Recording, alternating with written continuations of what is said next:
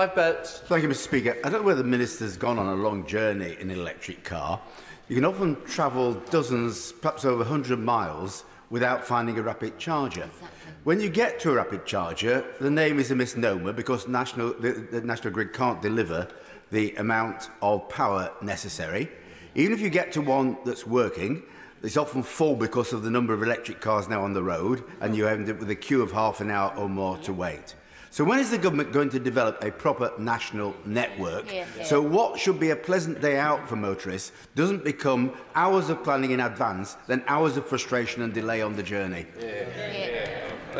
Well, I thank the honourable gentleman for his question. He'll be aware that there were very specific problems over Christmas, and of course we recognise that, and those had to do with the adverse weather conditions as well as particular concerns of the season. But there is a wider problem, and he's right to mention it, and that's why we'll be promoting regulations in due course which require 99% reliability and other standards as well as transparency across charge points in order to address some of the points he raised. Marco Longhi.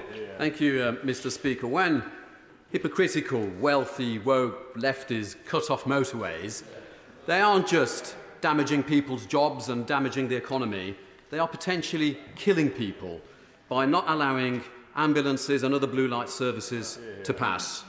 Does the Minister agree with me that we can perhaps help them save the environment by locking them up, perhaps with the gas and electric switched off? Well, I thank my honourable friend for putting that question in his own direct, inimitable way. He will hopefully be pleased to know that we're working very closely with Council and Home Office officials to make sure we can follow all legal avenues to pursue those who are arrested for protest activity. The injunctions mean we can take swifter action.